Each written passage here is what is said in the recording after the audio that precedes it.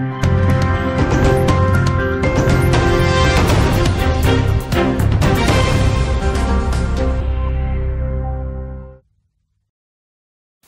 मैं हूं अंशिता श्रीवास्तव और आप देख रहे हैं आपका अपना चैनल न्यूज 81 एंटरटेनमेंट। आइए ले चलते हैं आपको एक विशेष रिपोर्ट की तरफ। मैं राजकुमार बिंदल, पूर्व अध्यक्ष पेपर मर्चेंट एसोसिएशन दिल्ली। हमारे इस साल 2-3 साल के बाद इलेक्शन हो रहे हैं, 3-4 साल के बाद इलेक्शन हो रहे हैं और इसके अंदर हमारी एसोसिएशन व्यापारियों के हित के लिए बहुत बार लड़ाई कर चुकी है और आगे भी लड़ती रहती है व्यापारियों के हित के लिए। अभी जैसे सीलिंग का मसला था, सीलिंग के लिए बड़ी दिक्कतें आ रही थी, और जैसे जीएसटी का मसला था, जीएसटी की बड़ी दिक्कतें आ रही थी। तो हम लोग अगर इलेक्शन में जीतते हैं तो हम इन्हीं लोगों को इन्हीं मुद्दों को पहले प्रायोरिटी पे उठाएंगे और दोनों तीनों मुद्दों की हम मेन समस्या का हल करवाएंगे। आजकल एक तीसरी समस्या भी आ रही है जिसके अंदर बड़ी दिक्कत आ रही है व्यापारियों को, वो जीएसटी की है कि जीएसटी के अंदर जो कंप्लायंस करना ना, वो बड़ा टेढ़ा काम है। जीएसटी वैसे अच्छा है, व्यापारियों के लिए ठीक है, लेकिन कंप्लायंस बहुत दिक्कत है।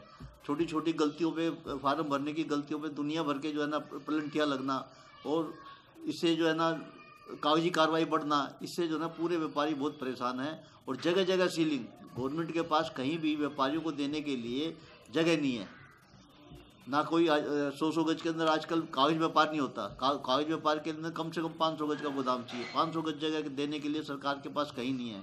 तो हमारे व्यापारियों ने सारे ग्रीन बेल्ट में जो है ना थोड़ा काम कर रखा है। तो हम सरकार से ये उम्मीद करते हैं और ये अपील करेंगे कि उस सारी ग्रीन बेल्ट को रेगुलाइज कर दे और व्यापारियों को अपना काम करने दे, जो उनका टैक्स है वो ले ले और अपना काम करने। टीम स्वास्थ्य से हमारे अजय बाबू है, ये खड़े हैं, दिलीप बिंदल जी ये खड़े हैं, अपना क्या नाम है विकास जी, जो हमारे कर्मठ कार्यकर्ता हैं और ये बिल्कुल एक्टिव हैं और बीजेपी में भी काफ़ी एक्टिव हैं, आरएसएस से भी काफ़ी जुड़े हुए हैं, ये जुड़े हुए हैं। हमारे अजय गुप्ता जी कॉपी एसोसिएशन के प्रेसिडेंट भी हैं ये, और अजय गुप्ता जी हमारे युवा नेता हैं, ये काफ़ी अच्छे वर्कर हैं। इस तरह के हमारे पास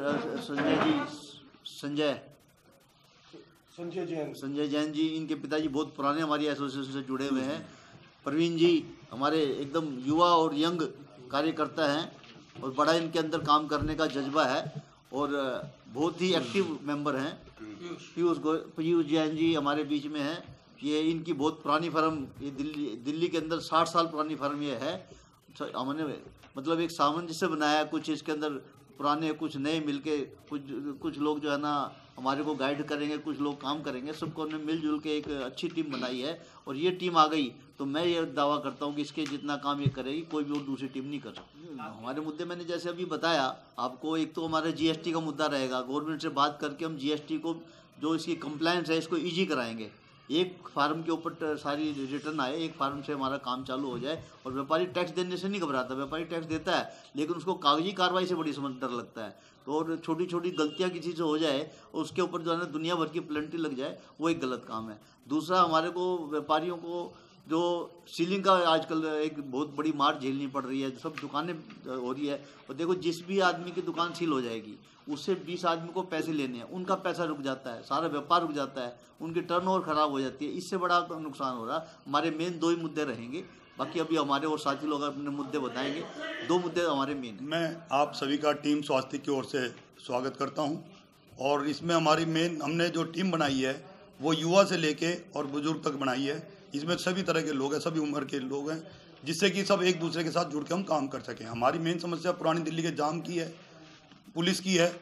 वहाँ पे रोज ताले, हमारी पुरानी दिल्ली में रोड टूटते रहते हैं, हर जगह टूट रहे हैं, तो उसी समस्या को भी दूर कराना है। डीडीए की समस्या है हमारी मेन, डीडी गाजीपुर के अंदर, वो भी समस्या दूर करानी है, सबके रेगुलाइज प्लॉट कराने हैं। और फिर अब समस्या क्या हो गई, जब हमारी रिक्वायरमेंट थी 1975 में ये पॉलिसी आई थी, उसमें 100 गज और 200 मीटर हमारे लिए बहुत होते थे।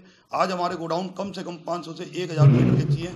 उसके लिए हम किसी भी एक एरिया में जाके CLU चेंज करा के और चाहेंगे कि सारा व्यापार हमारा एक ही जगह स्थापित हो जाए। और हम टीम स्वास्थ्य की तरफ से आपको ये आश्वासन दिलवाते हैं कि हमारी करनी और कथनी में फ़र्क नहीं होगा, इसलिए परिवर्तन बहुत ज़रूरी होगा। तो मैं ये चाहूँगा कि आपके परिवर्तन करके आप हमें आजमा के देखें। हमने पहले भी काम किया है, चाहे वो फेडरेशन रही हो, चाहे कोई भी वो रहा हो, हमने सब में बढ़ चढ़ के हिस्सा लिया है और व्यापारियों को सम्मान देंगे और व्यापारियों का सम्मान, बुजुर्गों का सम्मान करेंगे। तो मैं ये चाहता हूँ आप इस बार हमारे को मौका दें और हमारी पूरी की पूरी टीम को विजयी बना के हम सबको विजयी बनाएं।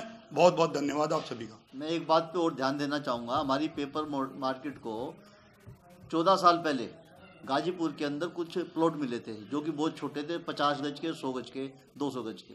उनसे हमारे व्यापारियों को काम नहीं हो रहा। लेकिन अब क्या हो रहा है कि 14 साल पहले मैं पेपर का काम करता था, आज वाइबल नहीं है पेपर का काम, तो मेरा बेटा दूसरा काम करना चाहता है, तो गवर्नमेंट की डीडे की ये है कि आपको यहाँ पे पेपर का ही काम करना पड़ेगा, दूसरा काम नहीं कर सकते। तो ये पेपर को गवर्नमेंट को ये सोचना चाहिए, जनरेशन चेंज हो रही है, जिसमें उसका मन है उसको काम करने दिया जाए, तो उस चीज़ की भी हमें यूज में दिक्कत ना आए। कोई भी हम काम वहाँ पे करें, हर काम वहाँ पे अलाउ होना चाहिए। ऐसा नहीं है कि पेपर का काम है तो सारी उम्र पेपर का ही काम करेंगे, 100 साल तक करेंगे।